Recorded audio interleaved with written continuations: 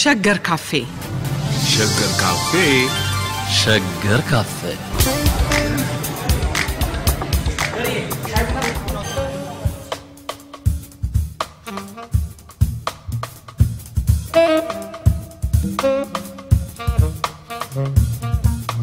በብሄራዊና ሀገራዊ ማንነት ላይ ሰፊና ተከታታይ ትንታኔ የተካሄደበት ውይይት በሸገር ካፌ ስናቀርብ ቆይተናል። ባለፈው ሳምንት በተለይ በማንነት ግንባታ ላይ የትምህርት ስርዓትን አስተዋጽኦ ተመልክተናል። ይሄኛው ዝግጅት ከርዕሱ ሳንወጣ የሀገራችንን ወቅታዊ ጉዳዮች የምንመለከትበት ይሆናል። ለዚህ ውይይት ከአዲስ አበባ ዩኒቨርሲቲ ዶክተር ኤልሳቤጥ ወልደ ጊዮርጊስ፣ ከሀገረ ኒውዮርክ ስቶኒ ብሩክ ዩኒቨርሲቲ ዶክተር ሽመልስ ቦንሳ ከኛ ጋር ናቸው። ሁለታችሁንም ከልብ አመሰግናለሁ። ከልብ እናመሰግናለን። እናመሰግናለን።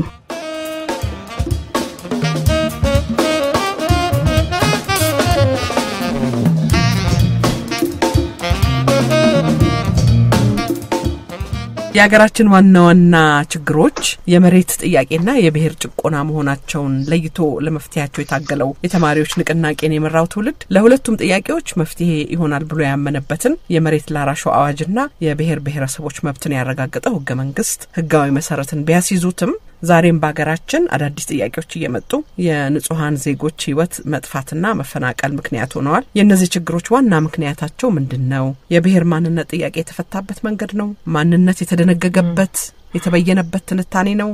በዚህ ሐሳብ እንንደርደርና ያው ያለፉት ሳምንታት የተነጋገርንበት የኔሽን ናሽናሊዝም ማንነት የሚለው ጥያቄዎች ቀደም ብለን የቀዳነውና ከዚያ የመጣ ነው እና ይሄ በዚህ ምክንያት አንዳንድ ነገሮችን በዛ ጊዜ ገረፍ አድርገን ነው ይሄድ ነው ሙሉ ለሙሉ ሳንናገር ምናልባት ሸገር ራዲዮ ጣቢያ አደጋ ላይ እንዳይወድቅ በማለት አሁን ግን ኤልሲ ማለት የፈለገችው ይሄንን ውይይት በመናካሄድበት ጊዜ በግልጽ ለመነጋገር አመቺ ያልነበረበት ነበር እና በድፍረት ነው ያንን ውይይት ያካሄድ ነው። ዛሬ ግን ወቅቱ ነው እና ጠለቅ ብሎ መወያየት ያስፈልጋል ነው ምትዩ እና በአንድ በኩል የነጻነት የመናገርም የመጻፍም የመሰብሰብ መብቶች ሲከበሩና በሌላ በኩል ደግሞ ያው እንዳልሹ ማጂ በአንዳንድ ቦታዎች የምናየው የብሄሮችን መራራቅ በጣም እየጎላና እየሰፋ መጥቷል። እሱ ላይ እንግዲህ ለምንድነው የተማሪ ማህበር ነው ወይ ያመጣው ምናምን የሚለውን ሁሉ በዚህ መንገድ አውድን ሲያጣዋለን እናጥረዋለን። በዚህ መንገድ ያቆምነው እንግዲህ በትምህርት ገበታው ላይ ሲሆን ትምህርት ገበታው ውስጥ ለውጥ መጥቷል። በአንድ በኩል የለውጥ ሙከራዎች ተደርገዋል ብንል ፍኖተ ካርታ በሚል ሲያሜ ለምሳሌ ያለፉት 5-6 ወራት የትምህርት ገበታውን ለመቀየር እቅድ ቀርቧል እና ይሄ እኔ በማቀው በዩኒቨርሲቲ ማህበረሰብ በሰፊው አንኳር ሐሳቡን ተተችቷል እና የትምህርት ገበታውን በሚመለከት እንደው ትንሽ መንደርደሪያ ቢሰጥ ደስ ይለኛል እና ያው ቪየትናምና ማሌዥያ ሄጄ አዲስ አይነት አወቃቀር ተምሬ መጣሁ ላለው የትምህርት ማሻሻያ ቡድን የቪየትናምና የማሌዥያ ታሪክ ለምን አስፈለገ በማለት ከዚህ በፊት ከ6 አመት በፊት ዩኒቨርሲቲ ፕሬዚዳንት ቀድሞ ዶክተር አድማሱ ከመምጣቱ በፊት እንደዚሁ አሜሪካና ሌሎች ምዕራብ ሀገሮች ሄዶ አንድ ቡድን ሚሊዮን ብሮች አውጥቶ እሱ ሳይጠና ዶክተር አድማሱ ሲመጣ እንደገና ተቀይሮ ዛሬ አቆለቆለ ተብሎ በጣም የትምህርቱ ጥራት በጣም አቆለቆለ ስለተባለ ዛሬ ደግሞ ቪየትናምና ማሌዥያ ለምን ሄድን የሚለው እኔ በነበርኩበት ስብሰባ በጣም ተተችቷል እና ኢንስቲትዩሽናል ሜሞሪ ቀጣይነት መቆም አለበት እና ኢንስቲትዩሽናል ሜሞሪ መግባት አለበት እና መቀጠል አለበት የበፊቱ ታሪክ ወደሚቀጥለው ታሪክ በሚል ብዙ መምህራን ትችት አቀርበዋል። ሌላ ይሄ ያለፈው ጊዜም ተነጋግረናል። እንደ ፕሮፌሰር ተከሽ ተነጋሽ እንደሚለው ኳሊቲ ወይም ጥራት የሚባለው እንዳተረጓጎሙና እንደተርጓሚው ነው ያለው ነገር የትምህርት ጥራት ስንል ብዙ ቆየን እና ብዙ አመታት ሆኖ እንዳልኩት የአሜሪካ ቤንችማርክ ተትቶ ወደ ማሌዥያና ቪየትናም ሁሉ ሄደናል ይሄን ጥራት ለመፈለግና ይሄ ለምንድን ነው ቢኮዝ ጥራቱ ከምን ጊዜውም የበለጠ ስላቆለቆለ እና የቀድሞ ፕሬዚዳንት ሲመጣ ከሱ በፊት የነበረውን የጥራት ውድቀት አሻሽላለሁ ብሎ መጥቶ የባሰ አዘቅት ላይ ወድቀናል እና ይሄ አሁን ያለው የጥራት ቡድን ደግሞ በዩኒቨርሲቲ የጥራት ታሪክ ውስጥ አብላጫው የተሳተፈበትና ጥራቱን ያላመጣ ቡድን ነው ሄደው እንደገና ጥራትን እናጎለምሳለን ብለው የሄዱ ሰዎች ናቸው። እንደገና ደግሞ ሌላ ጥራት ወደ ቪየትናምና ማሌዥያ ሄዱት እና ይሄ በአካሄድም ደረጃ በጣም ትክክል ያልሆነ ነው ብሎ ዩኒቨርሲቲ የነበርኩበት ስብሰባ ተችቷል። ከዛ ደግሞ ተርፎ በወንዶች ብቻ የተዋቀረ ቡድን ከመሆኑም በቀር አንድ የጀንደር ጥያቄን ሴቶችን በብዛት በመቀበል ላይ ያተኮረ እንጂ ሴቶች በአዲስ አበባ ዩኒቨርሲቲ ብቻ እንኳን የሚደርስባቸውን ጥቃትና ጭቆና አላካተተም በቃ ጥናቱ። ሁለተኛ ሴቶችን በአስተማሪነት ወይ በእድገት በመሳሰሉት ነገሮች እንዴት ነው የምናጎለብተው የሚለውን ነገርም ምንም አይጠቅስም።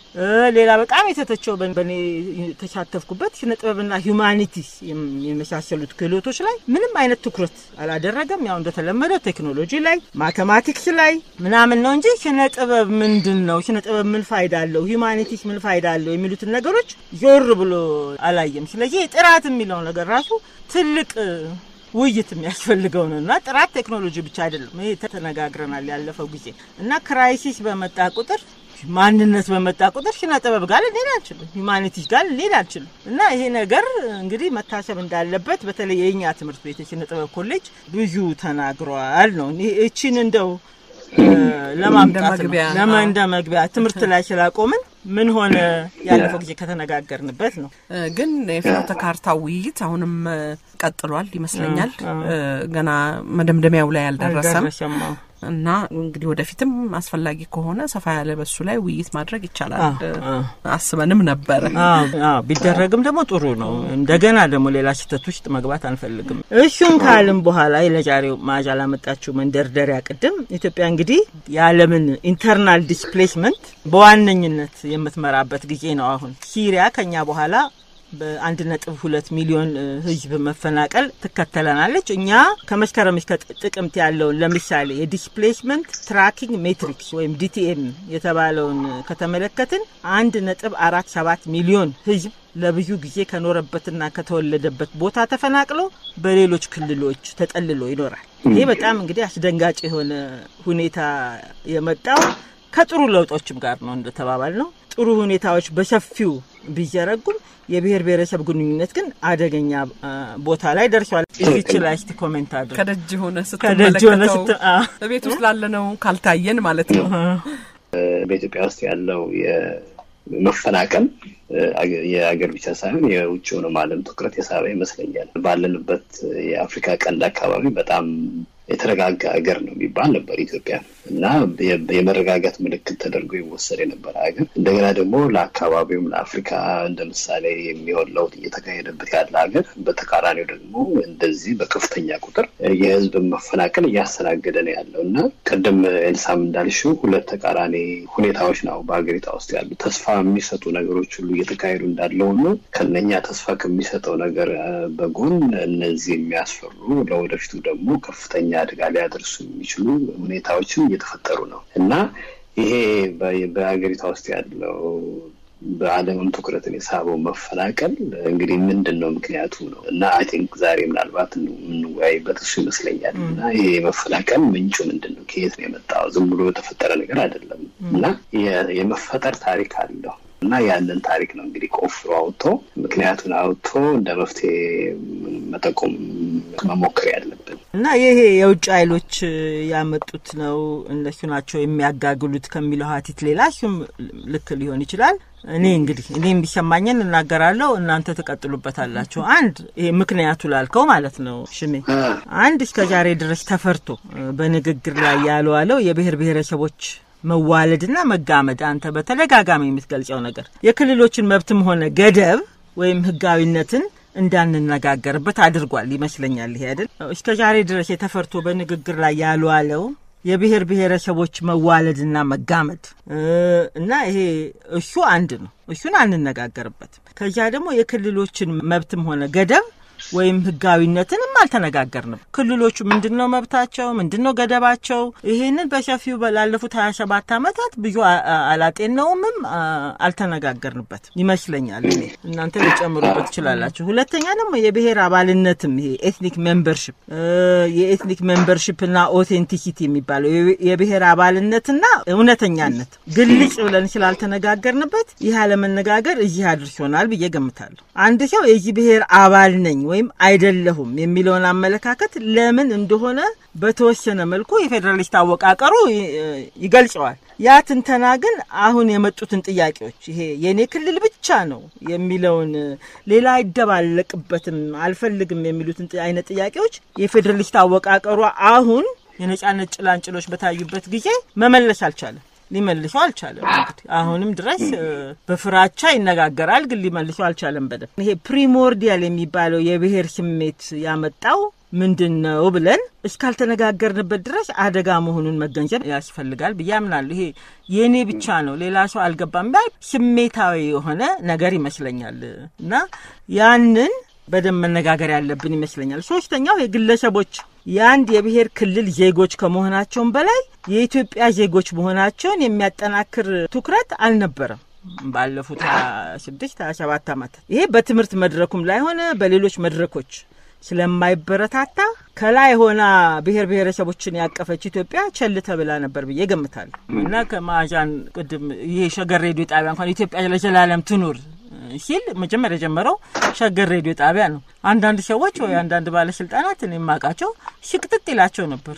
እሱን ብታቆመው ጥሩ ነው ያሉኝም ሰዎች አሉ። አሁን ተመልሰን ኢትዮጵያ ለዘላለም ትኑር እንላለን ሁላችንም እና ይሄ ኢትዮጵያ ዜግነት ኢትዮጵያዊ የሚለው አለ አይደለም እሱ ላይ ብዙ አልተበረታታንም። የብሄር ዜግነት ላይ አተኮርን እንጂ ኢትዮጵያዊ ዜግነት ምንድነው ለሚለው ብዙ የተነጋገርንበት አይመስለኝምና በዚህ አጋጣሚ ማምጣት የምፈልገው ለምሳሌ በአንድ ወቅት ላይ አንድ ከፍተኛ ባለስልጣን ለሶስት ቀን የዩኒቨርሲቲ መምህራንን አስቀምጠው በብቸኝነት ማለት ነው ብዙ መቶዎች የዩኒቨርሲቲ መምህራን አስቀምጠው የአገሪቷ ታሪክ የ100 ዓመት ታሪክ ነው። በነገራችን ላይ ለስልጣና የሚባለውም ነገር ቢቀር ጥሩ ነው። ለስልጣና ብለው ነው የዩኒቨርሲቲ መምህራን ለማሰልጠን ነው የመጡት። ምን ማለት ነው ማሰልጠን? ራሱ እኮ እነሱ ያውቃሉ እኛ አናውቅም። ላሰልጠናችሁ ስለ ኢትዮጵያዊነት ማለት ችግር አለው ራሱ እና የኢትዮጵያ ታሪክ 100 ዓመት ታሪክ ነው ሲሉ ይሄ የታሪክ ዲፓርትመንት የሚያናፍሰው ነገር ብትተውት ጥሩ ነው። ከዛ በፊት የነበረው የመፈረካከሽ ታሪክ ነው፣ የመበታተን ታሪክ ነው፣ የዘመነ መሳፍንት ነው እና ያ ታሪክ አልነበረም እና ቅዱስ ላሊበላ እንግዲህ የሰራው ግንብ የኢትዮጵያ ታሪክን አይወክልም እንደማለት ነው። ስለዚህ ኩራትም እኮ እንዳይሰማን ነው። አሁን ቅዱስ ላሊበላ እንግዲህ ሌበረር ሳመጡ አሰርቶ ይሆናል በጨቁኖ ይሆናል። ነገር ግን በዛኛው ደግሞ አብያተ ክርስቲያናት ሰርቷል እና እንዲህ አይነቱን ነገር እንዳንመለከት አድርጎናል የታሪክ ላይ የነበረው ንትርክ እና ቅዱስ ላሊበላ ሄድና ጠፋ።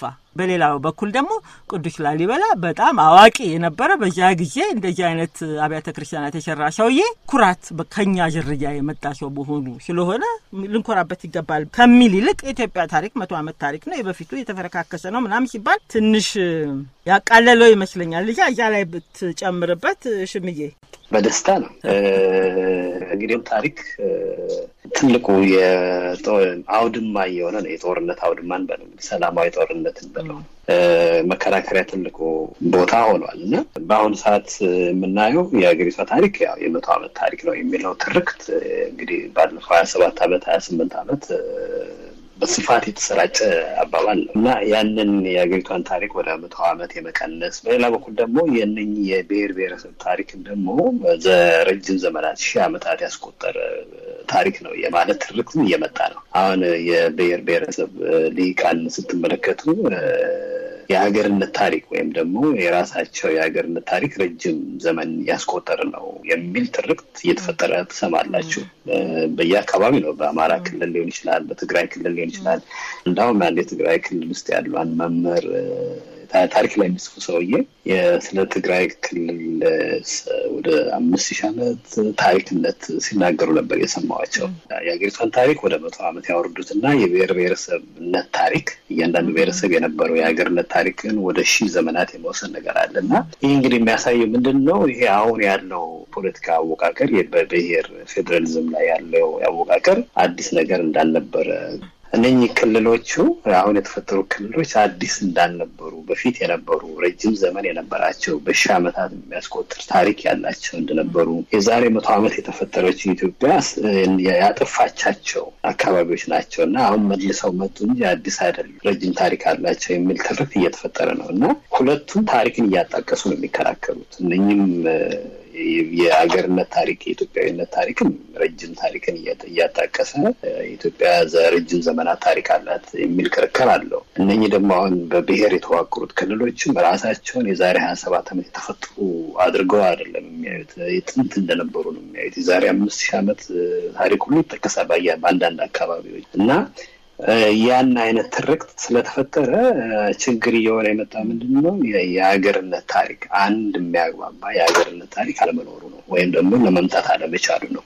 ትልቁ ነገር የኢትዮጵያ ታሪክ የነኚህ ራሳቸው የቻሉ አካባቢዎች ታሪክ ጥምር ውጤት ነው ወይስ በዘመናት ብዙ ሺህ ዘመናት ወይም ብዙ መቶ ዓመታት ውስጥ የተፈጠረ በመጋመድ በመጋባት በመመላለስ ከአንድ አካባቢ ወደ አንድ አካባቢ በመመላለስ በተለያዩ ትስስሮች ባህል የንግድ የፖለቲካ ትስስር የተፈጠረ አንድ ወጥ የሆነ ኢትዮጵያዊ ታሪክ አለ የሚለው ነውና በዛ ላይ ነው እንግዲህ ብዙ ጊዜ የታሪክ ባለሙያዎች ብዙ ማድረግ ያለባቸው እዛ ላይ ብዙ ስራ መሰራት አለበት። እንግዲህ የማንነት ፖለቲካ በተለይ ደግሞ አሁን ያለው ኢትዮጵያ ውስጥ ያለው የማንነት ፖለቲካ ከነመከራዎቹ ሁሉ ዝርያውን የሚጀምረው የሚቆጥረው ወደ ዛሬ 27 ዓመት 28 ዓመት ከተጀመረው የፖለቲካ ስርዓት ነው እና ያ የፖለቲካ ስርዓት ያመጣው አደጋዎች አሉ። በእርግጥ የችግሮቹ ምንጭ ረጅም ታሪክ አላቸው። ከዛሬ 27 ዓመት በፊት ወደ ኋላ የሚሄዱ ናቸው። እነኛ ተንከባለው መጥተው የዛሬ 27 ዓመት እንግዲህ 83 84 የተፈታበት መንገድ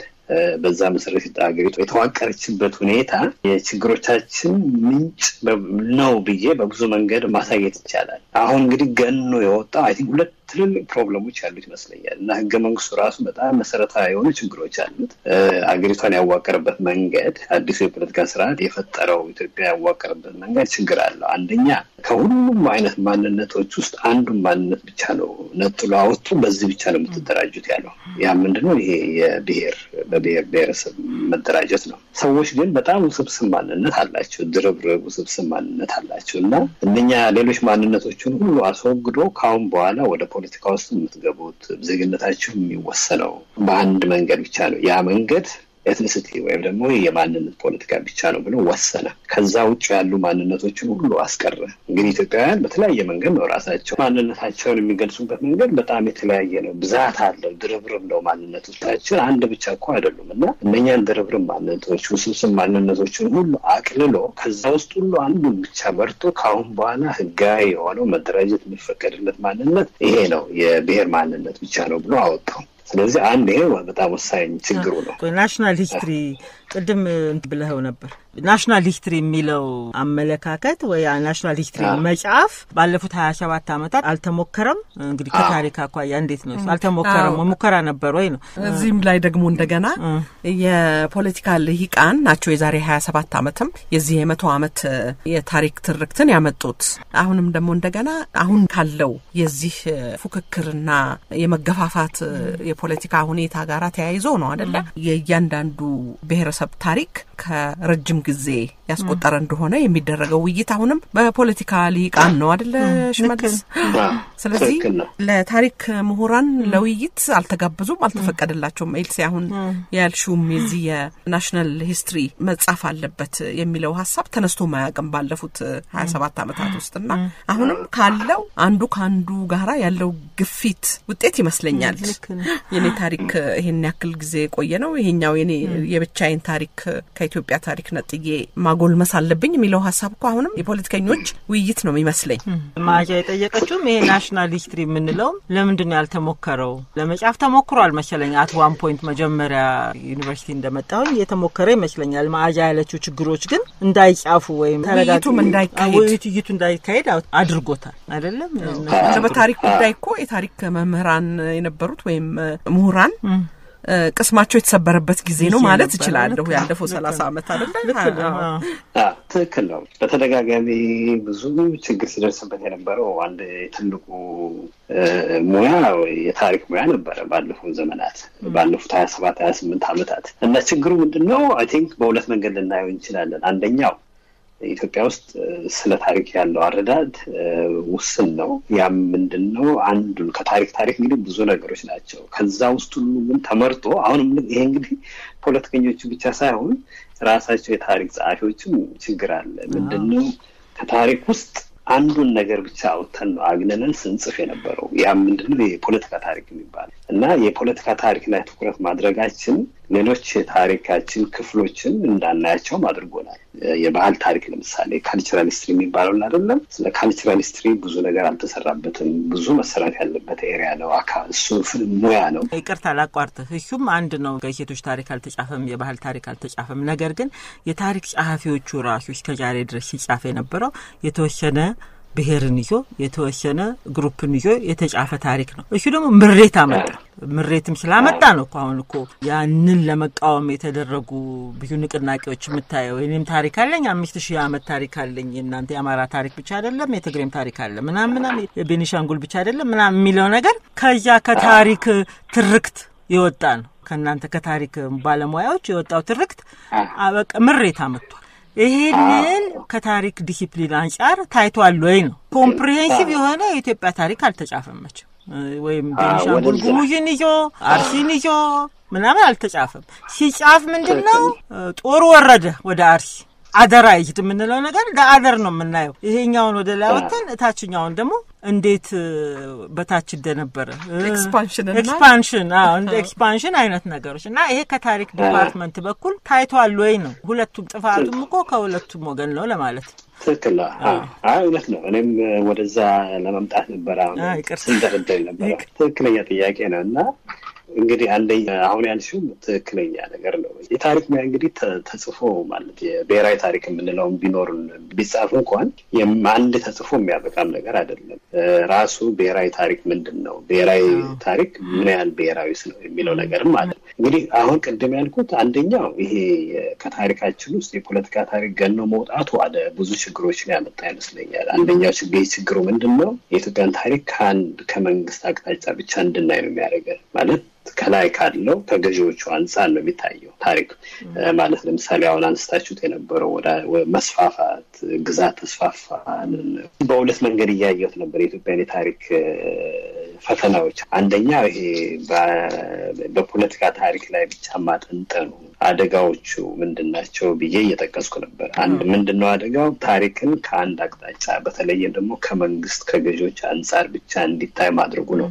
ያ ደግሞ እንዳና ያደረገን ነገር ምንድነው? ሌሎች ታሪኮች በተለይ ደግሞ እቺም ኢትዮጵያ የምትባለው ሀገር ስትገነባባቸው የነበሩት የባህል፣ የኢኮኖሚ፣ የማህበራዊ መስተጋብር ታሪኮችን እንዳናይ ወይም ደግሞ ጠለቅ ባለ ሰፋ ባለ መንገድ እንዳንመረመር አደረገን። ለዛ ነው አሁን እኮ በተለምዶ ልክ እንደ ተፈጥሯዊ ነገር እየሆነ ያለው ነገር ምንድነው? የኢትዮጵያ ታሪክ የጦርነት ታሪክ ነው የሚባላል አይደለም?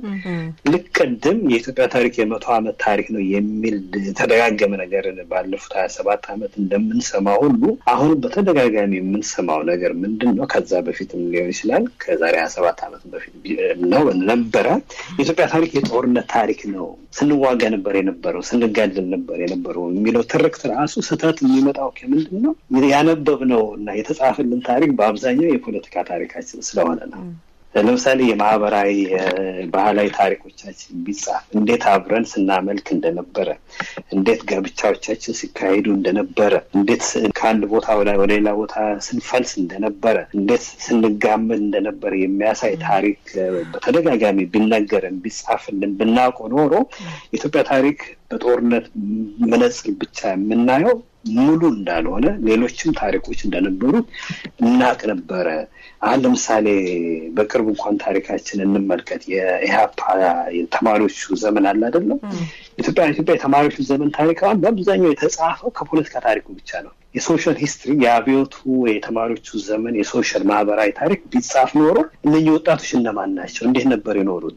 የት ሰፈር ነበር እግር ኳስ ሲጫወቱ የነበረው ወይም ደግሞ ሌሎች ጨዋታዎች ሲጫወቱ የነበረው? ጓደኝነታቸው እንዴት ነበረ? የት ነበር የተማሩት? እነኚህ ልዩ የሆነ ከፖለቲካ ታሪክ ወጣ ያለ ሰፊ የሆነ ማህበራዊ ታሪክ እኮ ነበር፣ ሶሻል ሂስትሪ ነበር። ግን ማንም አጻፈልንም። ስለዚህ እነኚህ ሰዎች ባለሙያዎች ናቸው መጻፍ ያለባቸው። ይሄ ጥያቄ ያው ተጻፈም ሽሜ እሱ ገብቶኛል። ነገር ግን የፖለቲካውን ታሪክ እኮ ኢንክሉሲቭ አልነበረም ነው፣ አያጠቃልልም። ሌላውን የሀገሩን ፖለቲካ ማያጠቃልል የአንድ ወገን ፖለቲካ ታሪክ ብቻ ነበር ነው። አንዱ ወደ ሁለተኛ ልመጣ ነው። ሁለተኛው ደግሞ ለምንድን ነው ያልተጻፈው? የሶሻልና የካልቸራል እስካሁን ድረስ እንዴ ሁሉ ቀን እንለዋለን። ለምንድን ነው የማይጻፈው አሁን ድረስ?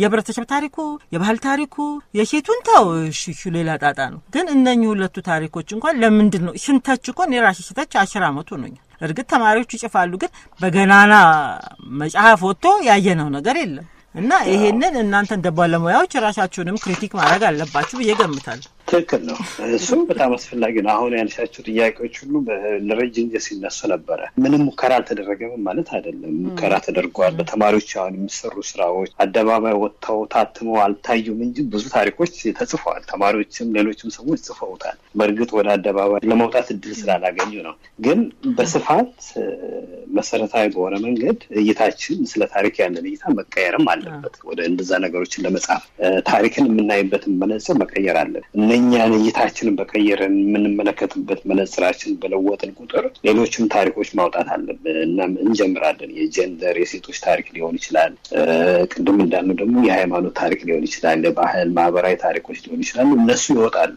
ስለዚህ ይሄ ለዚህ አንዱ መፍትሄ የሚሆነው ምንድነው እንግዲህ በታሪክ ሙያ ላይ ባሉ ዲፓርትመንቶች በሚያስተምሩ አካባቢዎች ክርክር መካሄድ አለበት ውይይቶች መካሄድ አለባቸው ያቅጣጫ ለውጥ መፈጠር አለበት እነኛ ነገሮች መምጣት አለባቸው አይ ቲንክ ይመጣሉ ደግሞ በተለቅታ ሽሜ ከዚህ ውስጥ ለመውጣት ለምን አስቸገረን ነው ሁሉ ጊዜ ታሪክ እንዴት የጠብ ያለመግባባት ምክንያት እንዴት ይሆናል አይረኒው ልንገር አሁን ለምሳሌ የመጣንበት አሁን ያለንበት የብሄረሰብ ታሪክ ለምሳሌ ከየት ነው የመነጨ አሁን ያለ የናሽናል ሰልፍ ዲተርሚኔሽን ኢንክሉዲንግ አን አፕ ቱ ከመገንጠል ያለው መብት ራሱን በራሱ መግዛት የሚችለው አንድ ብሄር ይችላል ስንል ከየት ነው የመጣው ያ ታሪክ ከግራ ዘመሙ የመጣው ታሪክ ነው የቅርብ ጊዜ ታሪክ እኮ ነው ከ50ዎቹ ከ60ዎቹ የመነጨ ከዛ የመጣ ተያይዞ የመጣ ታሪክ ቲፒኤልኤፍ ሲወስደው ያንን አረጋግጦ ገባ ማለት ነው ህዋት ሲወስደው ሰልፍ ዲተርሚኔሽን ብሎ ያንን ነው የተዋቀረው በግራ ዘመሙ ነው የተዋቀረው የፌደራሊስቱ አወቃቀር እና ያንን ታሪክ እንኳን ሌፍቱ ከየት መጣ በምን ፍሬም ተደረገ ወይም በምን ተዋቀረ እሱ አመለካከት ከራሻ ነው የመጣው ከቻይና ነው የመጣው ይሄንን እንኳን አያይዘን አሁን ያለንበት ታሪክ ላይ ለመምጣት አናረግም አሁን ያለንበት ታሪክ እኮ ዝም ብሎ አልገነፈለ አንድ ታሪክ ነው የወጣው እና ያንን ታሪክ እንኳን አብላልተን ማወቅ ለምን እዚህ ድረስ ደረሰን የሚለው ነገር አብላልተን አልተነጋገርንበትም አሁንም እኮ እኛ እኮ እንዲተጋመድን እንዲነበርን ምናም ይሄ ታሪክ እኮ የብሄሮች ሰልፍ ዲተርሚኔሽን ጥሩ ሆኖ ሳለ because ብዙ ብሄሮች ተጨቁነው ስለነበር በተወሰኑ ብሄሮች ይሄ ጥሩ ሆኖ ሳለ ነገር ግን ይሄን ታሪክ እኮ የነገረን ምዕራቡ የማርክሲስት ሌኒኒስት ታሪክ እኮ ነው ሴሴሽን ድረስ ምናምን ይያለ የነገረን እሱን እናቀዋለን ወይ ብለን እንኳን አልተነጋገርንበትም እና ምሁራን ወጡ ማንነት እንዲ ነው ማንነት አይመጣም ማንነት ታሪክን ካልተነጋገር የታሪክን ጥፋትም የታሪክን እውነታንም ጥሩነት ካልተነጋገርን ኢትዮጵያዊ ማንነት የሚለው ከሰማይ አይወርድ እና ለዚህ ነው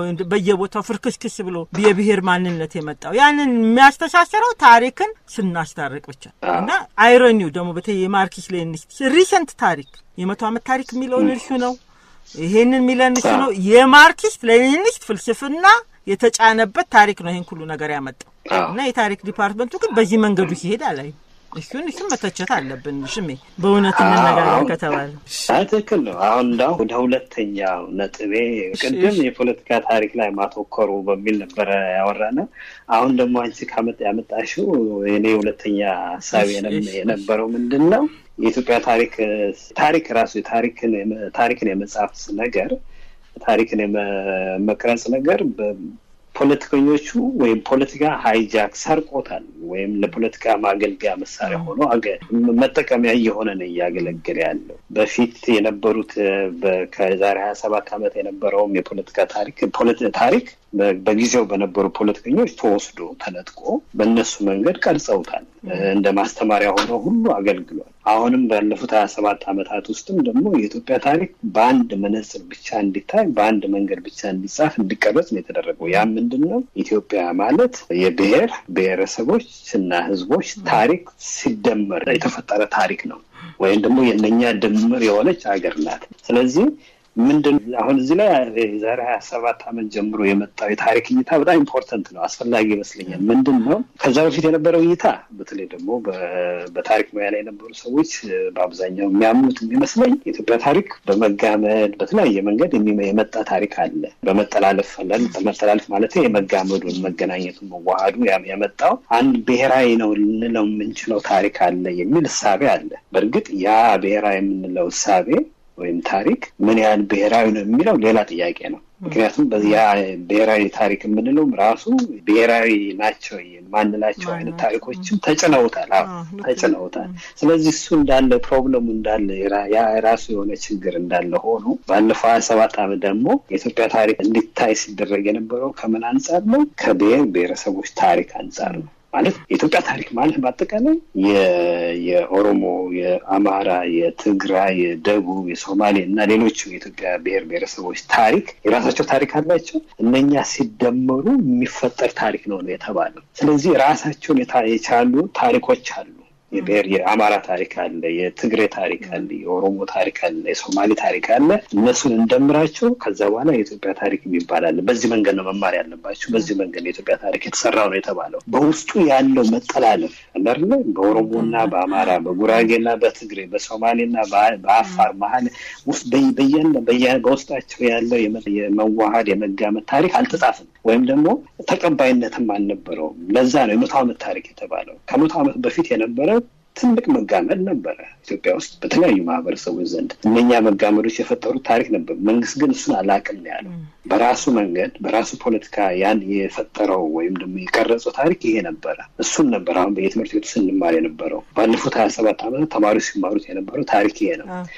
አሁን እኮ ያመጣው ነገር ቅድም እንዳልኩት እኮ ነው። ቅድም ዩቲዩብ ላይ ስመለከት እያንዳንዱ አካባቢ የራሱን ታሪክ የዛሬ 5000 ዓመት ታሪክ ነው፣ የዛሬ 4000 ዓመት ታሪክ አለኝ ይላል እና ኢትዮጵያ የምትባለው ነገር አሁን የመጣችው። እኛ ግን ጥንት ነበርን። ከጥንት ጀምረን የራሳችን ታሪክ ነበርን። ከአፍሪካ ሁሉ ወጥተን ሌሎችን አካባቢዎች ሁሉ ተቆጣጥረን ነበር የሚል የራሳችን አዲስ የሆነ ታሪክ ኢንቨንትድ ይሆናል ተፈጠረ። በዚህ ውስጥ እንግዲህ እንዴት ነው ብሄራዊ ታሪክ የምንለው ነገር ልንጽፍ የምንችለው? ሊያግባባን የሚችል ሊያስማማ የሚችል ብሄራዊ ታሪክ እንዴት ሊመጣ ይችላል ነው እንግዲህ የኔ ጥያቄ። ሽሜ በቃ አሁን ይሄ ባለስልጣን ትምህርት ዩኒቨርሲቲ መጥቶ ለ3 ቀን የ100 ዓመት ታሪክ ነው ያላችሁ ኒው ሊበራሊዝም ይሄ ነው ምናምን ይሄ ነው ብሎ እንትን በቃ በፍራቻም ሁላችንም ቁጭ ብለን ይም ብለን አየን። አሁን እንግዲህ ነፃነቱም አለ፣ መናገር ትችላላችሁ፣ መሰብሰብ ትችላላችሁ የተባለበት ጊዜ ይሄ ሳብቨርሲቭሊ እንደዚህ አይነቶቹ ነገሮች መውጣት አለባቸው ነው። የ100 ዓመት ታሪክ አይደለም፣ እንዲህ አይነት ታሪክ አይደለም። በፊት እኮ በፍራቻ ሊሆን ይችላል፣ ግን አሁን እንደዚህ አይነት ነገሮች መውጣት አለባቸው። ለምን? አገሪቷ በጣም አደገኛ የብሄር አስተሳሰብ ውስጥ እየገባች ስለሆነ ይሄ ደግሞ ከታሪክ ባለሙያዎች መውጣት አለበት ብዬ ስለምገምት ነው። ኢትዮጵያ ደግሞ የሚለው ነገር ሁሉም ደግሞ አዲሲቷን ኢትዮጵያ ለመፍጠር የሚያደርገው ይዞ የሚመጣው አዲስ ሐሳብስ መንግስት በተለወጠ ቁጥር አዲሷ ኢትዮጵያ እኔ ማስባት ኢትዮጵያ ናት የሚለው ሐሳብስ እሱስ ችግር አይደለም ወይ? እሺ ታሪክ እንግዲህ እንዳልኩ አሁን ሁላችንም ሶስታችንም የምንስማማበት ነገር ምንድነው? ታሪክ ከምን ጊዜው በላይ እጅግ ወሳኝ የሆነበት ጊዜ ነው የሚመስለኝ። ስለ ታሪክ ያለን ነገር ለታሪክ የተሰጠው ቦታ በከፍተኛ ሁኔታ ጨምሯል። ሁሉም ሰው ያንን አስፈላጊነቱ የተገነዘበ ይመስለኛል። ግን ችግሩ ምንድነው? ይህንን ነገር ተቀምጠን እንዴት ነው ሊያግባባን የሚችለውን ታሪክ መጻፍ የምንችለው? በኢትዮጵያ ታሪክ ላይ የሚነሱ ጥያቄዎችን በመጥፎ መንገድ አንያቸው ጥሩ ነው ማለት ነው። አሁን አንድ ሰው ተነስቶ ኢትዮጵያ የ100 ዓመት ታሪክ ነው ያላት ስላለ ውግዝ ከማሪዎስ መባል የለበትም ማለት ሐሳቡን ሊያመጣው ይችላል። የኢትዮጵያ ታሪክ ከዛ በላይ ነው፣ ስር የሰደደ ነው፣ ጥልቅ ነው፣ ረጅም ነው የሚለውንም ትርክ ሰዎች ሊያመጡት ይችላሉ። ችግሩ ምንድነው? ሁለቱም ዳር ይዘው ወይም ደግሞ ጽንፈኛ አቋም ሆኖ በመሃል ያለ የመነጋገር መድረክ አለመፈጠሩ ነው። እና በመሃል ያኛው መድረክ ቢፈጠር አይ ቲንክ መግባባት እኮ ሊደረስ የሚችልበት መንገድ አለ። ያንን ነገር መፍጠር አለብን። ስለዛ ነው አሁን እኮ ኢትዮጵያ ውስጥ ለምሳሌ የታሪክ ባለሙያዎች ማህበር የለም አይደል? የለም። የኢትዮጵያ ሂስቶሪካል ሶሳይቲ የለም። የኢትዮጵያ ሂስቶሪካል ሶሳይቲ እንደገና ለመፍጠር ተሞክሮ ነበር፣ አልተሳካም። ቆይቷል ከተጀመረ አልተሳካም። አሁን ይሄ በጣም ወሳኝ ነገር ነበረ። የኢትዮጵያ የታሪክ ባለሙያዎች ማህበር ቢፈጠር በየጊዜው ኮንፈረንሶችን፣ ስብሰባዎችን፣ ውይይቶችን ቢያካሄድ አንድ መፍትሄ ሊጠቁም ይችላል። አሁን ያ ከሌለ ሊመጣ የሚችለው ምንድነው? በየክልሉ የራሱን የታሪክ ማህበር ሊፈጥር ይችላል። ያ መጥፎ ነገር አይደለም። የአማራ የታሪክ ባለሙያዎች ማህበር ወይም ሌሎችም ሊመጡ ይችላሉ ይሆናል ወደፊት። ግን ችግሩ ምንድነው? ሁሉም የራሱን ታሪክ በመፍጠር ይጠመድና ያ እንደ ሀገር የሚጻፍ ታሪክ አይኖርም። ከተወሰነ ጊዜ በኋላ እንደ ሀገር ልንቀጥል አንችልም። ምክንያቱም ይችላል ሀገር ይዟት ሊያቆያት የሚችለው ሊያጋምዳት የሚችለው ምንድነው በታሪክ ላይ የሚኖረን ብሔራዊ መግባባት ስንፈጥር ነው የሚያግባባን ታሪክ እንዳለ ሁሉ ማግባባንም ታሪክ አለ ግን ያ ማለት ምንድነው ሳንግባባን ተለያየን እንቀጥላለን ማለት አይደለም የዓለም ታሪክ እንደዛ ነው አሜሪካ ማን እዚህ ሀገር ውስጥ እኮ በጣም መሰረታዊ በሆነ መንገድ በአሜሪካ ታሪክ ላይ ማለመግባባት አለ የአሜሪካ ታሪክ የሚባለው የነጩ ታሪክ ነው እዚህ ሀገር የሚባለው የጥቁሮቹና የማይኖሪቲ የሚባለው ታሪክ አይጻፍም ወይም አይማሩትም አያውቁትም ወይም ደግሞ ተጨቁኖ ነው ያለው ግን እስቲል ሀገሪቷ እንድትቀጥል ይደረጋል ምክንያቱም በተወሰኑ መሰረታዊ በሆኑ ሐሳቦች ላይ መግባባት አለ አንደኛው ምንድነው እንደ ሀገር የመቀጠል ጉዳይ ላይ ሁሉም ይስማማበታል እኛ ሀገር አሁን ያለው ነገር እንደ ሀገር የመቀጠል በሚለው ሐሳብ ላይ እንግባባለን ወይስ እያንዳንዱ ክልል ሌላ ነገር ነው ያሰበ ያለው እያንዳንዱ ልሂቅ ወይም ደግሞ የፖለቲካ ልሂቅ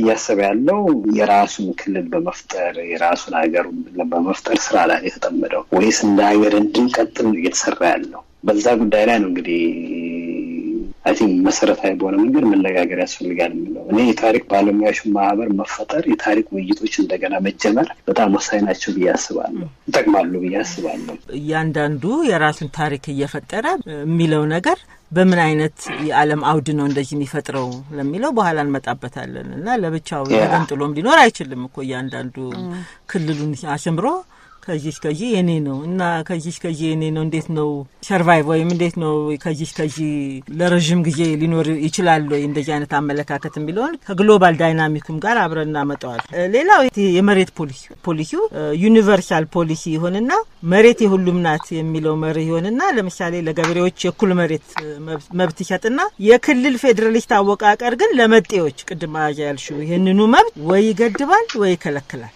ይሄ ኖን ኢንዲጂነስ ኤትኒክ ማይኖሪቲስ ለምንላቸው ማለት ነው አሁን ከየቦታው የሚፈናቀሉት እና እንግዲህ በአሁኑ ጊዜ የመሬት ጥያቄ አንገብጋቢ ሆኖ ይመጣል ማለት ነው በየጊዜው የመሬት ጥያቄ ላይ ማሻሻያዎች ቢደረግም ህጋዊ ያልሆኑ ልውውጦች ሽያጮች የግለሰብ ኪስ ማትረፊያ ሲሆኑ አብረው ብዙ ጥንቅት አምጥተዋል ይሄንን በሚመለከት ደሳለኝ ራመቶ የጻፋት አንድ ጥሩ ጽሁፍ አለች ላንድ ቱ ኢንቨስተርስ ላርጅ ስኬል ላንድ ትራንስፈርስ ኢን ኢትዮጵያ የሚለውን ጽሁፍ መመልከት ምን አይነት የመሬት ልውውጥ እንደነበር ምን አይነት ሽያጭ እንደነበርና በአስደንጋጭ ሁኔታ ስታቲስቲክሱን ይገልጸዋል ይሄንን ሁሉ የማንነት ጥያቄን የሚመለከቱ ነገሮች እንግዲህ በጣም ቁልፍ ነው መሬትም ተጨምሮ ቁልፍ ነው እንግዲህ ማየት ያለብን የማንነት ጥያቄን ስናቀርብ ማየት ያለብን ቁልፍ ነገሮች ናቸው ቅድም ከተናገርናቸው ጋር ማለት የኤትኒክ ፌደራሊስት መዋቅር ሆነ ሌላውም ደግሞ ከየት መጣ ካልን መፍትሄ ያመጣል ብለን የተመረኮዝንበት ቅድም የተናጋገርንበት የትምህርት መዋቅር ነው ደግሞ አንዱ ለመዋቅር ደግሞ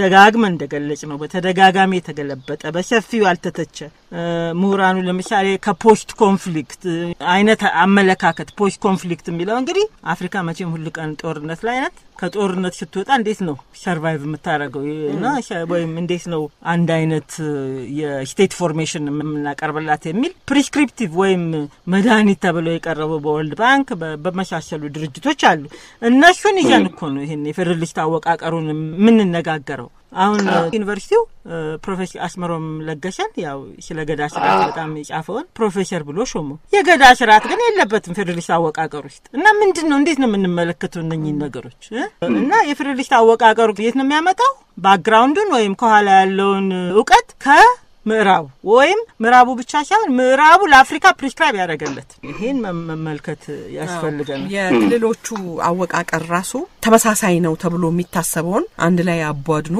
የማስቀመጥ ነገር ነው አይደል እንዴ ለምሳሌ የደቡብ አሁን እንግዲህ በደቡብም ለምን አገር ብዙ ችግር እየተነሳ ነው ግን ያኔ የተዋቀረበት መንገድ ተመሳሳይ የሆነውን አንድ ግሩፕ ውስጥ የመክተት ነገርና ለዛ ደግሞ የተወሰነ የመሬት ማካለል ነው የተደረገው እንጂ ህብረተሰቡ አልተሳተፈበትም እውነቱን እንነጋገር ከተባለ እና ህብረተሰቡ አሁን እየገለጸ ነው እንዴ እኔም ክልል አለኝ የደቡብ ጥያቄ ላይ አሁን ማሙድ ማምዳኒና አንድራስ ሸቴ ክርክር ላይ ማሙድ ያለው ያኔ ዛሬ 4 አመት ይሄንን ነገር ቲዮራይዝ ብታረጉት ጥሩ ነው ኢትዮጵያን ኢንተሌክቹዋልስ አለ ይሄ የደቡብም በተለይ ለምንድነው ሳዘርን ፒፕልስ ኔሽንስ ናሽናሊቲስ የምትሉት when you say የትግራይ ናሽናሊቲ የአማራ ናሽናሊቲ ስትሉ ሳዘርን ኔሽን ናሽናሊቲ የሚለው ምንድነው እሱን ወደፊት መጽሐፉንም ስንነጋገርበት እንነጋገራለን ማሙድ ይሄንን ኢትዮጵያን አመጥቶ ከአመት በኋላ የመጀመሪያ መጽሐፉን ከጻፈ በኋላ ኢትዮጵያን አመጥቶ እንደ ምሳሌ ፕሬፌሱ ላይ አስቀምጦታል አሁን አዲስ እትሙ ላይ ይሄን ፓርቲኩላር ይሄን በሚመለከት አየ እነኚህ ነገሮች እኮ በደንብ ሳይጤኑበት ነው አሁን እንደገና አከላለሉ በመንድነው አንዳንዱ በቁጥር ነው አንዳንዱ እንደዚሁ ብዙም ውክልና የለውም ተብሎ ሲታሰብ ነው አንድ ላይ የተዋደነው እነዚህ ምንም ጥያቄ ታላቃቸውም ይሄ እንግዲህ የብሔር ፌደራሊዝም የሚባለው ሐሳብ በተወሰነ ደረጃ ተንከባለው የመጡ ጥያቄዎችን ለመመለስ የተሞከረ ሙከራ አድርገን ማያዋለሁ ማለት ዝም ብሎ ድንገት የመጣም ነገር አይደለም ምክንያቱም ይሄ ጥያቄ የብሔረሰብ ወይ ማንነት ጥያቄ የቆየ ታሪክ አለው በተማሪዎች እንቅስቃሴም ጊዜ ሲነሳ የነበረ ሐሳብ ነው እና በተወሰነ ደረጃ ያንን ጥያቄ አድሬስ ለማድረግ የተሞከረ ሙከራ ነው በሌላ በኩል ግን እኔ የብሔር ፌደራሊዝም የሚባለው ጥያቄ በተለይ ደግሞ አንዳንድ ክልሎች የተዋቀሩበት መንገድ ስንመለከት ለምሳሌ አሁን የተከሳቹት የደቡብ ክልል የተዋቀረበት መንገድ ስንመለከት የሚያሳየው ነገር ምንድነው የጥያቄዎችን ሲንከባለሉ የነበሩ እውነተኛ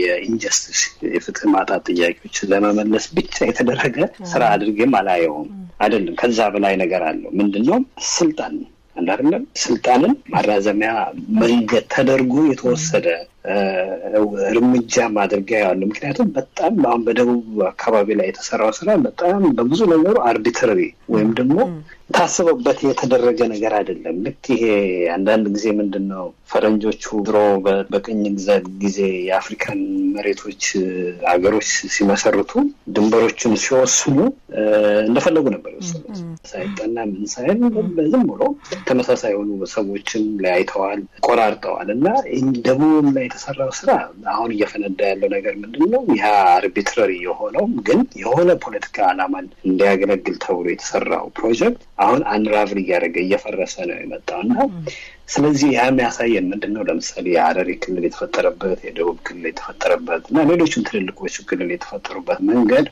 በመሰረታዊ መንገድ የቆዩ ጥያቄዎችን የፍትህ ማጣት ጥያቄዎችን የመለሰ ብቻ ሳይሆን ሌሎች የፍትህ ጥያቄዎችን ያነሳ ጥያቄዎችን ፕሮብሌሞችን የፈጠረ አሁን ደግሞ የምናወራውን ዛሬ እናወራለን የምንለው የመፈናቀል ታሪክ የፈጠረ ስራ ነው ምክንያቱም አድሬስ ማድረግ የተፈለገው በመሰረታዊ መንገድ ፍትህን የፍትህ ጥያቄዎችን ብቻ አይመስለኝም የስልጣን ጥያቄዎችን ነው የስልጣንን የሀብትን ክፍፍልን አይደለ እና በልሂቃኑ መሀል የተደረገ ስራ እኮ ነው አብዛኛው ህዝብ ድርድር ነው እንጂ ድርድርና ልሂቃኑ በእነሱ መሀል የፈጠሩት ድርድር ነው በተለይ ደግሞ በዛ ድርድር ውስጥ ከፍተኛ ጉልበት ያለው ልሂቅ አለ በሌላ በኩል ደግሞ ገና ወደ እንትኑ ይገባል አለ እና በእኩልነት የአሸናፊዎችን ድርድር ነው ዶክመንቱ ራሱ ወይም ደግሞ ይሄ የፌደራል አሬንጅመንቱ የተፈጠረው የፌደራል አወቃቀር የአሸናፊዎች የፈጠሩት አወቃቀር ነው እንጂ በመነጋገር በመግባባት የተፈጠረ አወቃቀር አይደለም ለዛ ነው እኮ አሁን እየፈነዳ ያለው የምናየው ነገር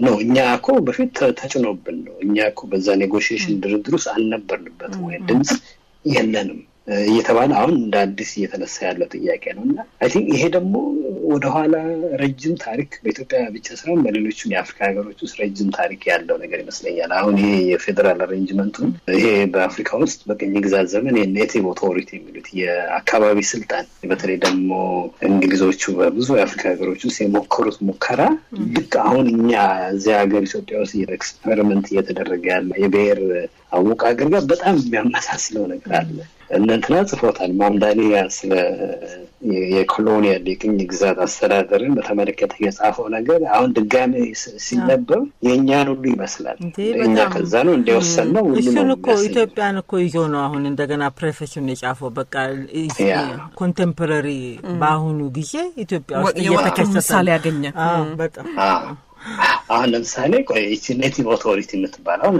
ትንሽ ቆይ ላልበላይሎችም ሰዎች እንደ ግልጽ እንዲሆን ትንሽ እንበልበትና አሁን እንግዲህ በኔቲቭ ኦቶሪቲ የሚለው ይሄ የኔቲቭ ኦቶሪቲ ማለት ራሱ ኔቲቭ የሚለው ቋንቋ ኔቲቭ ማለት ነባር ማለት ነው አይደል ነባር ነዋሪ የአካባቢው ተወላጅ ማለት ነው እና ለነሱ ስልጣን ይሰጣቸው የሚል ነው እንግዲህ የእንግሊዞቹ በተለይ የቅኝ አገዛዝ ስርዓት የአስተዳደር ስርዓታቸውና በዛ ቲዮሪ ትወራ መሰረት ምንድነው የሚሆነው እያንዳንዱ ትራይብ ይለያል እያንዳንዱ ማህበረሰብ ወይም ይሄ ብሔር ምንድነው ይለያል ከሌላ ይለያል አይደንቲፋይድ ይደረጋል ማለት ነው ከዛ በኋላ ሰፓሬት ይሆናል ኔቲቭ ኦቶሪቲ ብለው ያመጡት ፈረንጆቹ በቅኝ ግዛት ዘመን ምንድነው ስራው እነኚህ አንድ ብሄር ናቸው ብለው የሚያስቧቸው ወይም ኤትኒክ ግሩፕ ተብሎ የሚታሰበው ተመሳሳይ ቋንቋ አለው ተመሳሳይ ባህል ታሪክ አለው ብለው እነሱ ያሰቡትን ወይም ደግሞ አንዳንድ ጊዜ ደግሞ የለም ሲባሉ የፈጠሩትን ማህበረሰብ ይለዩታል እና በራሱ አካባቢ እንዲኖር መሬት ቆርጠው ይሰጡታል ወይም ወስነው ከልለው ይሰጡታል። በሌላ በኩል እንኳን ተቀላቅሎ እንኳን ከተገኘ እንዲለያዩሉ ተደርጓል። ምንድነው ፒዩሪቲ መንጻት አለበት በሌሎች ማህበረሰቦች እንዲቀላቀሉ አይደለም የሚፈልገውና አንድ የሆነ ማህበረሰብ ባል በተወሰነ አካባቢ እንዲኖር ይደረጋል እና እነኛ ሰዎች የራሳቸው በራሳቸው አካባቢ የሚያስተዳድሩት ቦታ ይሰጣቸዋል። በሚሰጣቸው ጊዜ ይሄ ስልጣን እንግዲህ የሚሰጠው በዛ አካባቢ ለሚኖረው የዛ አካባቢ ቋንቋ ተናጋሪ ለሆነ ነባር ለሚለው ነው። ያ የፈጠረው ነገር ምንድነው? ነባሮች የራሳቸው አካባቢ እንዲኖራቸው የራሳቸው መሪዎች እንዲኖራቸው ሲያደርግ በዛ አካባቢ ይኖሩ የነበሩ መጤናቸው የሚባሉ ነባር አይደሉም የሚባሉ ደግሞ የስልጣኑ አይኖራቸውም የራሳቸው ክልል አይኖራቸውም ሁለተኛ ዜጋ ሆኖ እንዲቀጥሉ ነው ያደረገውና ይሄ ነባርና መጤ የሚለው ቋንቋ አሁን ኢትዮጵያ ውስጥ በስፋት እየተወራ ያለው ቋንቋ ድሮ በ19ኛ ክፍለ ዘመን በ20ኛ ክፍለ ዘመን አፍሪካ ውስጥ በደንብ አድርጎ የቅኝ ገዢዎቹ ሲጠቀሙበት የነበረው ነው። የሩዋንዳን እልቂት እኮ የሩዋንዳን በ1994 በፈረንጆቹ አቆጣጠር የተፈጠረውን እልቂት ዝርያው እኮ ወደ ኋላ ነው የሚሄደው። ከ100 ዓመት በፊት ቤልጂያኖቹ የጀመሩት የነባርና የመጤ ታሪክ ውጤት እኮ ነው። ነባር የሚባለው ሁቱ የሚባለው ህዝብ ነው። ነባር ነው የዚህ አካባቢ ተወላጅ ነው ስለዚህ ስልጣን የሚገባው እሱ ነው። መጤ የሚባለው ደግሞ ቱትሲ ነው። መጤ ነው ወራሪዎች ናቸው ሰፋሪዎች ናቸው መጤዎች ናቸው። ስለዚህ ይሄ መጤ ነባር የሚለው እነሱ ለመግዛት የተጠቀሙበት ነው። መጤ ነባር የሚለው ቋንቋ አድጎ ፈንድቶ ነው አሁን ወደ ጄኖሳይድ ወይም ደግሞ ወደ ህዝብ እልቂት ያመራና የቆየ ቋንቋ ነው። አሁን እኛ ደግሞ ያንን ጦርነት ነው አሁን እንደገና እየተዋጋ ነው ያለነው። ያንን ትግል ነው እነሱ የዛሬ 100 ዓመት ሲወስ ወይ የዛሬ 70-80 ዓመት ሲጋደሉበት የነበረው ፖለቲካና አውቀቀር አሁን እኛ እንደ አዲስ እየሞከርነው ነው እንደ አዲስ እየታገልነው ነው። እና ማምዳኒን የሚለው ይሄ አሁን አሹን በቃ አሁን ኔቲቭ ኦቶሪቲ የሚለው በእኛ ሀገር ፌደራሊስት አወቃቀር ላይ እንግዲህ እያንዳንዱ ክልል የራሱ የሆነ አለቆች ነበሩት ከፓርቲው የተወጣጣ ማለት ነው እና በሱ ያመጣዋል። ከዛ ካስተመሪ ሎ ደግሞ የሚለው አለ ታስታውሳለህ? ካስተመሪ ሎ ደግሞ መሬትን ያመጣል ካስተመሪ ሎ እና እነኚህ ሰዎች መሬት የሚያደራድሩበት ሁኔታ ነው። አሁንም ትልቅ ችግር ያመጣውኛ ሀገር ይሄው መዋቅር ነው ይሄው ስትራክቸር ነው በማምዳን ያመለካከትና ሲቲጀን ሰብጀክት የሚለው መጽሐፍ እዚሁ ሸገር ላይ እንሰራለን ብለናል። እሱ ያኔ በደንብ ስንተነትነው በቃ ግልጽ ያለ የኢትዮጵያ ሁኔታ ይቀርባል። ከዚህ ውስጥ እንዴት ነው የምንወጣው ነው እንግዲህ ከዚህ ውስጥ እንዴት ነው የምንወጣው። ሌላው ይሄ ክልል ይሄ ነው የኔ ብቻ ነው የሚለው አመለካከት ደግሞ በተደጋጋሚ በዚሁ በናሽናሊዝም ጥያቄዎች ስናወራ ይሄ አውዱን የግሎባል አውዱን ወይ ዓለም አውዱን አለመመልከት የፖፑሊስት ንቅናቄ ብለናል። ዓለምን ባጥለቀለቃት ጊዜ አሁን አሜሪካ ብቻ አይደለም አውሮፓም እኮ እየተጥለቀለቀ ነው አሁን እና ዘረኛ የሆነ የነጭ ወንድ ናሽናሊዝምን በሰፊው የማንሰራፋት በሚፈለግበት ጊዜ የጥቁር ህዝብ አይዴንቲቲ ወይም ማንነት ምንድነው ብሎ መጠየቅ ትልቅ ግዴታ ነው። እንግዲህ እኛ ራሳችንን ጥቁር ብለን መገመት አለብን። እኛ የጥቁር ህዝብ አካል ነን ካልን ራስን ለማዳን የሚደረግ ሩጫ ነው ማድረግ ያለብን ወይስ በመፈረካከስ ራስን ገደል ውስጥ መክተት ነው? እና ይሄን ብለን መጠየቅ ወሳኝ ሲሆን ይሄ አይነት አመለካከት ደግሞ በትምህርት ገበታው ማይቀርብም በየጊዜው ደግሞ በሚዲያው ሲቀርባው ብዙ ጊዜ ክርክር ሰማለውኝ በቴሌቪዥን ሆነ በሬዲዮ እንዲህ አይነት ነገሮች ምንም አይነት ንግግር የለም እና ይሄ በጣም አሳሳቢ ነው።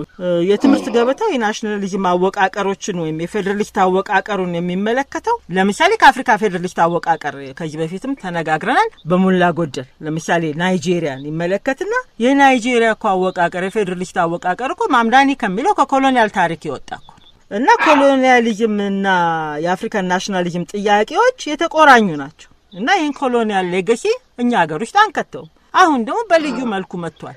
ምሁራን ይሄን ልጅ ካልተነጋገሩ ህዝብን በዚህ መንገዱ ካላሳተፉ የት ነው ያለነው? ዓለም ውስጥ የት ነው ያለነው? በፖፑሊስት ንቅናቄዎች ተቆኛ ጥቁር ህዝቦች ነን፣ ወደድንም ጠላንም ጥቁር ህዝብ ደግሞ እንዴት ነው የሚመለከተው?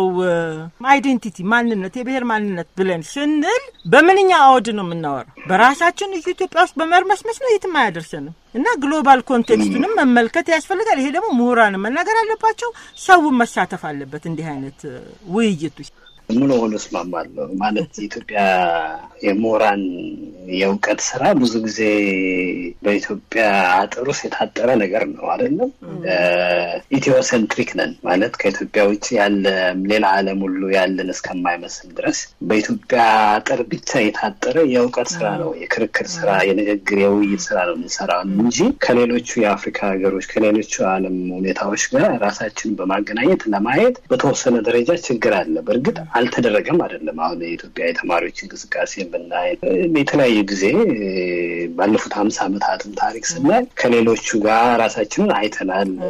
በእርግጥ መርምረን ለኛ የሚሆነውን ነገር ፈጥረናል ማለት ቢከብድም ከሌሎቹ ተውሰን የሌሎቹን ሞዴል ወስደን እኛ ሀገር ላይ ሞክረናል። ስለዚህ ሙሉውን ከዓለም የተገለጠልን አይደለም፣ ግን በአብዛኛው ውይይቶቻችን ራሳችንን በዓለም ውስጥ ያለንን ቦታ በሚያሳይ ከዓለም ጋር ያለንን ግንኙነትን በሚመረምር ሁኔታ አይደለም የሰራነው። አሁን ለምሳሌ ይሄ ቀደም ያልሽው እንግዲህ ግሎባል ካፒታል በዓለም ላይ ተንሰራፈው ካፒታሊስት ኃይል እኛን እንደ ኢምንት ነው የሚቆጥረው እና እኛ በዛ ዓለም ውስጥ ለመኖር የምንፍጨረጨር ኃይሎች ነን እና በዚህ ዓለም ውስጥ በዚህ መንገድ በተዋቀረው ዓለም ውስጥ በተለይ ምዕራቡ ኒዮሊበራል የሆነው ዓለም በሚገዛው ዓለም ውስጥ እኛ እንዴት ነው ሰርቫይቭ የምናደርገው? እንዴት ነው በተሻለ መንገድ ራሳችንን ዲፌንድ አድርገን ተከላክለን ለህዝባችን የሚጠቅም መንገድ መፈለግ የምንችለው ብለን ብናስብ እንኳን ለማሰብም ጊዜ እንኳን ተሰጠንም። አሁን ምክንያቱም እያንዳንዱ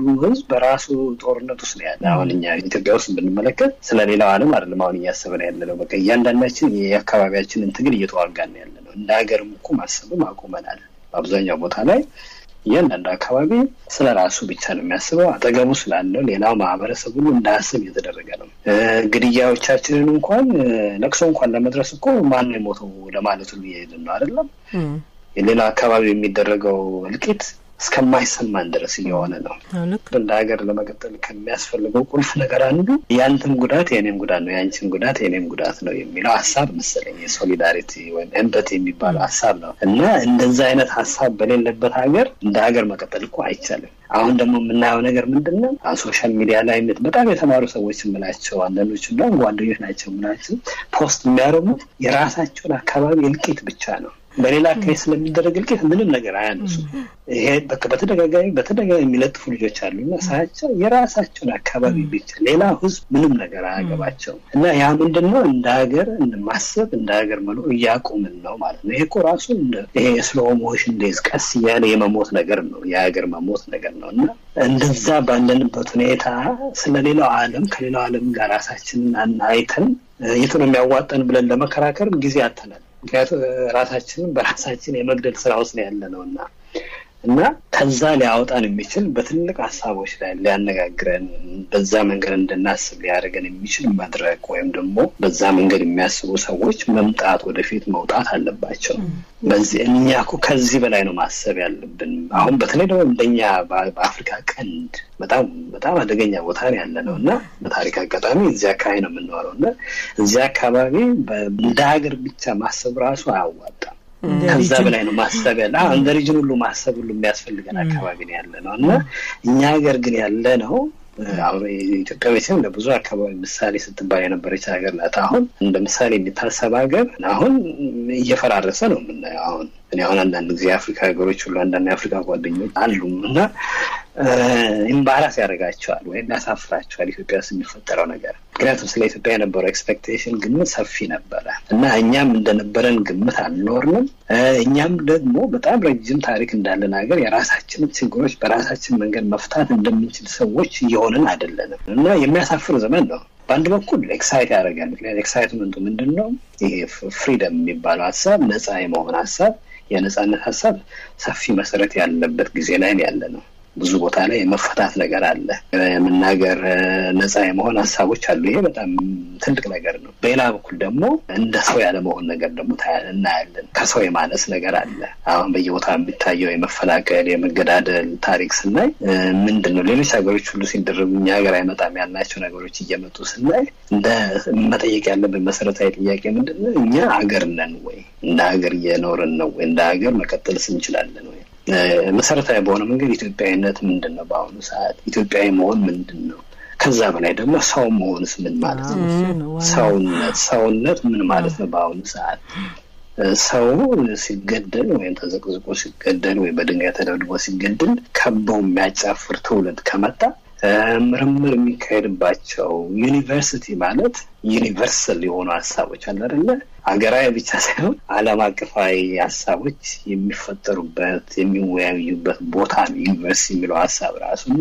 ዩኒቨርሲቲ የሚባለው ቦታ ሰዎች የሚጋደሉበት ቦታ ከሆነ ትልቅ ቀውስ እኮ ማለት ነው እንደ ሀገር ትልቅ ቀውስ ያለና አሁን ይሄ ምንድነው እንደው አንዳንዴ ሳስብ ኢመርጀንሲ ያስቸኳይ ጊዜ ምንድነው ውይይት የሚያስፈልግበት የመኖር ያለ መኖር ጥያቄ ውስጥ ያለ ነው አሁን የክልልን አጥሮ ከዚህ ጋር ተግባብኝ እኔ ብቻ ነኝ ከሚሉ ጥያቄ ሁሉ አልፈናል ብዬ ነው ማስበው አሁን መኖር አለ መኖር መቀጠል አለ መቀጠል እንደ ሀገር የመቀጠል ያለ መቀጠል ጥያቄዎች የተነሱበት ጊዜ ነው በዛ ምክንያቱም ምንም የማያውቁ ሰዎች ራሳቸው መከላከል የማይችሉ ሰዎች የሚገደሉበት ጊዜ ነው የሚፈናቀሉበት ጊዜ ነውና አይ ቲንክ ሀገሪቷ መሪዎቿ እና አሳቢዎቿ ቆም ብለው ወዴት እየሄድን ነው ያስቸኳይ ጊዜ ውይይት መካሄድ አለበት ምክንያቱም በዚህ ሁኔታ ሊቀጥል አይችልም በየቀኑ ሚያን ቴሌቪዥን ወይም ሬዲዮ ወይም ሚዲያ ላይ በገባው ቁጥር የማይሞት ሰው የለም እዛ ሀገር ውስጥ ከዛ በላይ ደግሞ የሚያስፈራራው ምንድነው የሚወራው ስለ አካባቢ ብቻ መሆኑ ነው አያገባኝም እኔ አሁን አንድ አማራ ሰው ወይም አንድ ትግራይ ወይም ያን ኦሮሞ ሰው ሲገደል የኔም መሞት ነው ብዬ ካላሰብኩ በአይሁድ እምነት ውስጥ አንድ ህይወት ሞተ ማለት የሁሉም ሰው ህይወት ሞተ ማለት ነው የሚል አባባል አለ በአይሁድ እምነት አይ ቲንክ በሁሉም እምነቶች ውስጥ ያለ ሐሳብ ነው አንድ ኢትዮጵያዊ ሞተ ማለት ምን ሊሆን ይችላል የትም አካባቢ ተወላጅ ሊሆን ይችላል የሁላችን መሞት ነው ብለን ማሰብ ካልጀመረን በስተቀር እንደ ኢትዮጵያዊነትም እንደ ሰውም መሆን እንደ ሰውነትም እየቀጠለን አይደለምና መሰረታዊ በሆነ መንገድ ፈተና ውስጥ ገብተናል ስለዚህ አሁን አንዳንድ ጊዜ ይሄ ስለለማት ስለምን ጥያቄዎች ሁሉ አንዳንዴ ትርፍ ጥያቄዎች ሁሉ ሊመስሉ ይችላል ስለዚህ ወደ ትምህርት መዋቅሩ ያመጣናል እንደገና አሁን ለምሳሌ ይሄ አሁን በተናገርከው ቆንጆ ነው ሽሜ የተናገርከን ወደ ትምህርት መዋቅሩ ይሄ ሰውነት ሰዋዊ የሆኑ ትምህርቶች እንዴት እንደሚያስፈልጉ ነው በየቦታው እሱም ትተን ቴክኖሎጂ ሻባም እንደዚህ ማለቱ አያዋጣም በቃ እንደማያዋጣ እኮ አወቅ ነው በአዲስ በአሁኑ ታሪካችን በተለይበት ይሄ ሰዋዊ የሆኑ ትምህርቶች መሰረት እንደበፊት ታየ በጭቆናም ሆነ ስለተጫነብን ማውራት አልቻልንም የተወሰነ ነገር አወራን ብዙዎቻችን የተቃወምነው ሰዎች ግን ማንንም ያዳመጠንም የለም አሁን ግን በነጻነትም ሲወራ ነው ይሄ ሁሉ ነገር እኮ የሚፈነቀለው ወይ የሚወጣው ያ ሁሉ ቁጭትና ያ ሁሉ በቃ ውስጥህ የታመቀ ነገር ነው አሁን የሚወጣውና ይሄ ትምህርት ቢኖር ኖሮ ይሄ ሁሉ ነገር አያመጣም አንድ ነገር አሁን ሮተርዳም ነበርና አንድ አርቲስት ሪዚሊየንስ ኤንድ ዘ ሲቲ በሚል ኪኖት ተናጋሪዎች ነበርና ሪዚሊየንስ ምንድነው መቋቋም ማለት ነው መቋቋም እና እኛ ከተማውን ወስደን ፍንቀላውን ወስደን ነው በተለይ አርቲስቱ እኔ ያው ኤምፒሪካል ፋክቱን ነሸጥኩት ይሄን ሀል ሰዎች ተፈናቀሉ ፕሪሞርዲያሊዝም ምንድነው ምናምን የሚለው ነው አርቲስቱ ግን ያመጣበት አመለካከት በጣም ገረመኝ አንደኛ አንተ የምትለው ይሄ ብሄራዊ ማንነትን ወይ ብሄራዊ ቁጭት ወይ ብሄራዊ መፍጠር አለብን ማንነትን ራሱን ከአደጋዎች ከገናናነት ብቻ ሳይሆን ካደጋም ይፈጠራል ብሄራዊ ማንነትና እሱ ያመጣው ምንድነው የኮሌክቲቭ ሞርኒንግ በእነሱን ያሳየ ፎቶግራፎች ሰው ያለቅሳል ሰው ተሰቃይቷል ነው በተለይ ሴቶች ዲስኤብልድ በጣም የሚሰቃይበት ሽእንትን ውስጥ ካምፕ ውስጥ ነው ያሉት እነኚህ ሰዎች እና ያው ሼልተሩ በዩናይትድ ኔሽንስ ኦርጋናይዜሽንስ ምናምን የሚካሄደው ነገር ግን ደልቷቸው አይደለም ከቤታቸው ተፈናቅለው ሌላ ቦታ ሄደው ድንኳን ውስጥ ናቸው ምናምንና ይሄ ኮሌክቲቭ ሞርኒንግ ያስፈልጋል ሁላችንም ማልቀስ ያለብን ኢትዮጵያዊ ብቻ ሳይሆን ፈረንጁም የሚያልቅስ ገባ እንዲህ አይነት አመለካከቶች ግሎባል ሲቲዝን አይነትና ሙሾ መወረድ አለበት አይነት ነገር ነው የሱ አወጣጣ ሙሾን ከለከላችሁን ግን አሁን በሙሾ ደግሞ ይሄንን በግጥም በስዕል በመናምን መግለጫ አለብን በሙሾ ባልቃሽ በዚህ በኩና እንደዚህ ፐርፎርም አድርጎ ነው የተናገረውና እንደዚህ አይነት አመለካከት ለኛ ብቻ ሳይሆን ግሎባል ሲቲዝኑም እንዲያቀው ማለት እንዳለችው እና አትሊስት ይሄ በዚህ መልኩ ስትረዳው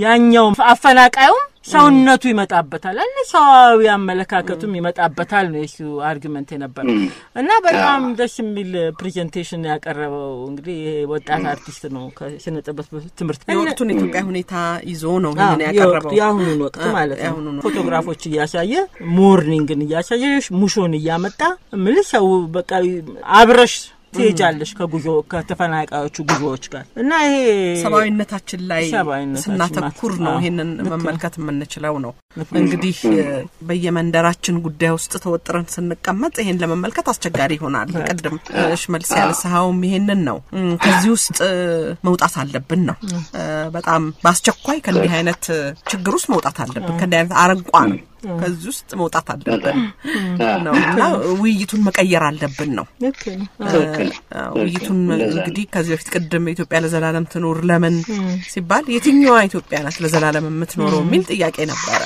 ከኢትዮጵያም አልፈን ዓለም አቀፋዊ ሰባዊነትን ይዘን መሄድ ሲገባን ቀደም ብሎ የተጠቀሰው የዚህ የግራ የሪዮት ዓለም አስተሳሰብ እኮ ወዛደራዊ ዓለም አቀፋዊነትን ለማምጣት አልነበረም እንዴ ነው ከሱ እንግዲህ ወርደን ነው እዚህ ደረስነው እና አሁን መወያየት መነጋገር ያለብን ከዚህ አልፈን በሰፊው ዓለም ላይ የኛ አስተዋጽኦ ምንድነው ቀደም የግሎባል የሆነውን ካፒታል ጉዳይ አንስተሽው ነበር ኤልሲና ወደዛ ብንሄድም ጥሩ መሰለኝ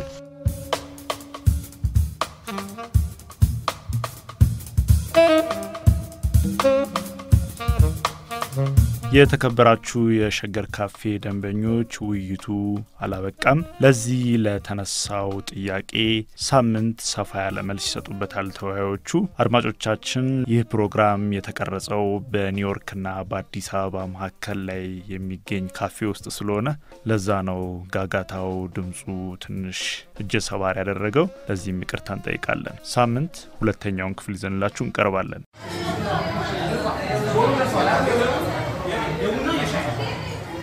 ሸገር ካፌ ሸገር ካፌ ሸገር ካፌ